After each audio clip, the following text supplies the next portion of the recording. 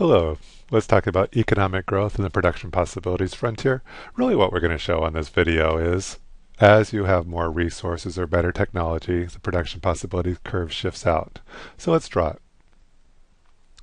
So here's my production possibilities curve. Let's draw the original, or that's my axis. Here's my production possibilities curve. Let's call it P, P, F.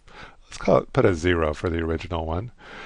Well, what should we put on our axes? Well, let's put, should we try food and clothing again? It doesn't matter which one we have food on, which one we have clothing. I'm going to put food up there, clothing down here. There we go. Let's change colors. So if it's economic growth, the curve's going to shift out. So this will be our PPF1. And what can shift it out? Well, more labor, more capital, that is more factories, things like that, more, and human capital would also include human capital. More, we called it land, but it's all natural resources. And number 4 is, or let's call it better.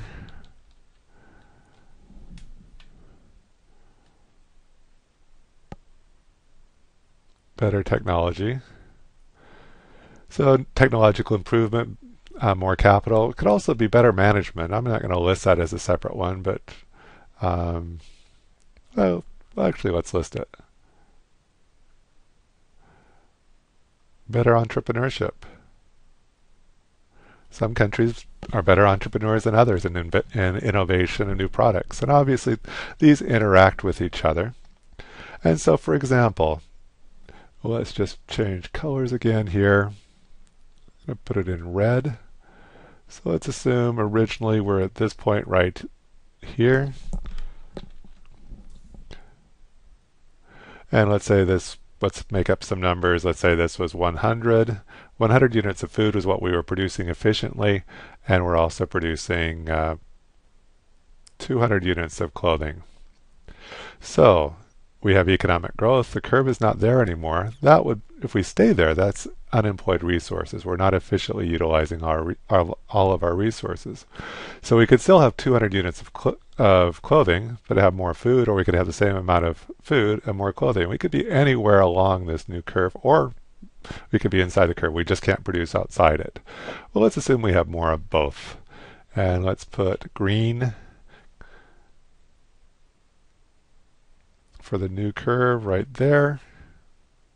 So let's say this goes up to 150, and this goes up to, I don't know, let's say 250. Something more on both. So we started out down here at point A, went out here to point B.